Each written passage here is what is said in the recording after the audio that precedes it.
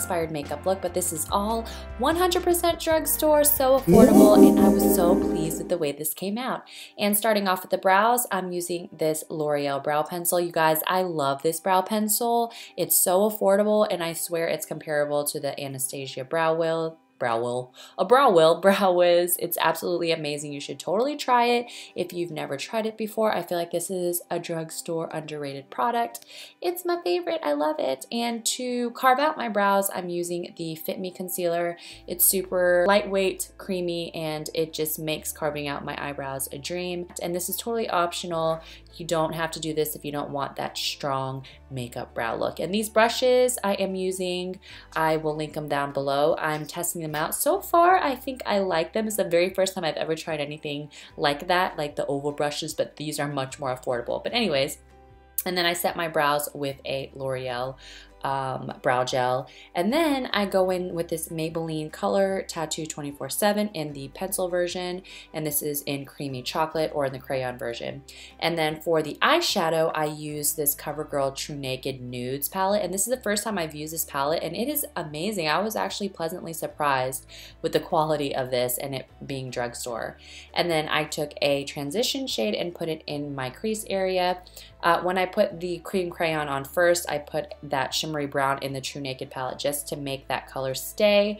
And yes, I just wanted that base on first. That way my lid was a nice wash of dark brown. If you saw that picture on Shay, she just has like a shimmery brown on her eyes, and it's really beautiful. And the eyeliner I'm using is this Supreme Kohl Kajal eyeliner by Milani. This is super old, honestly, and it's not like my favorite eyeliner ever.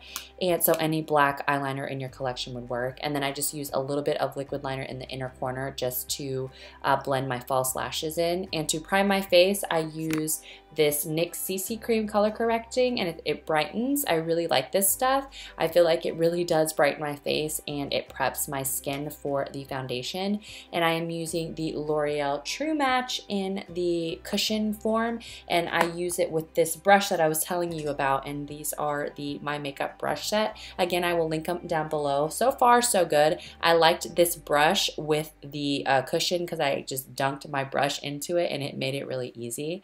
And then I use this Maybelline Instant Age Rewind concealer. I haven't used this concealer in a really long time, and I forgot just how full coverage this sucker can be. So I was kind of like, woo, this is bright. And no, I made it work though. I blended it out again with that brush set, and yes, whenever I was blending it out with this brush, I didn't really like the way that it looked, so I ended up going over it with a beauty blender just to, you see what I mean? You can kind of see the brush strokes, but I fixed that by going over it with the beauty blender, and then I set that with this Wet n Wild contour palette with the lighter shade, which I really, really like. Then I set it all with the Infallible Pro Matte powder. And then we're gonna go back to that Wet n Wild contour and just bronze our face up. I really love that Wet n Wild contour palette. It's so affordable, and I swear it's so pigmented and just makes your makeup look wonderful.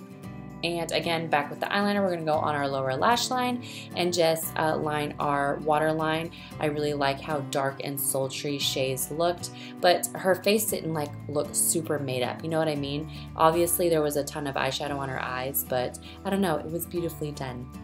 And then I go down and smudge a brown eyeshadow on the lower lash line, and then top it off with some mascara. And I just think that CoverGirl Nudes palette just works so well. I really like the way the eyes turned out. And to contour and blush and highlight, I just used this entire Maybelline Master Contour Kit. It's fabulous, actually. I really liked the way the blush looked. It contoured my face nicely, and then the highlighter actually gave me a really beautiful, subtle highlight. And then I contoured my nose a little bit. I use the same exact palette for all of this. And I like contouring the bulbous parts of my nose. I feel like it just helps whenever I take photos. And yes, I'm slowly trying to figuring out how to contour my nose. And then I just go over everywhere where I put the contour. And then I just wanted to define it just a little bit more. In the picture, she doesn't really have a harsh contour, but I just wanted to go in and just do a little bit more. And then here, I just put the highlight that was in the Maybelline Contour Kit, which I really liked. It was just a subtle highlight, and I've never used this highlight in the light to medium palette, and it was actually really pretty. I really liked the effect that it gave. And then I took that same shade and I used it as my brow highlight and my inner corner highlight, and I thought that it pulled the eyes together really nicely with my face. And then for my lips, I'm using this Vivid Matte Liquid by Maybelline in the shade Nude Thrill. Yes, Nude Thrill, which I absolutely love this shade. It looks gorgeous on its own. Usually I like mixing shades, but I was really happy with just this on its own, and I thought it looked pretty identical to Shay's photograph. This was super simple, you guys. I feel like this would be really great for a beginner as well. I just set my face using the Infallible spray, and that completes this look, you guys. I hope you guys enjoyed this look. I thought I got pretty close to her look. It was super simple, and be sure to tag me on Insta if you try it. Thank you guys so much for watching, and I'll see you guys in my next video. Love you. Bye.